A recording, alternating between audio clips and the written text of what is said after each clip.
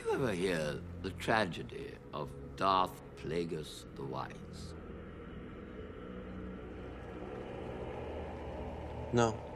I thought not. It's not a story the Jedi would tell you. It's a Sith legend. Darth Plagueis was a dark lord of the Sith, so powerful and so wise, he could use the Force to influence the midi-chlorians to create life.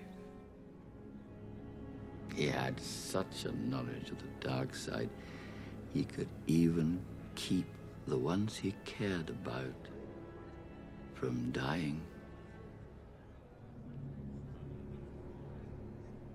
He could actually save people from death. The dark side of the Force is a pathway to many abilities some consider to be unnatural. What happened to him?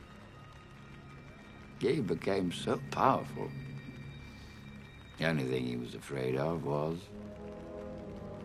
losing his power, which eventually, of course, he did. Unfortunately, he taught his apprentice everything he knew. Then his apprentice killed him in his sleep.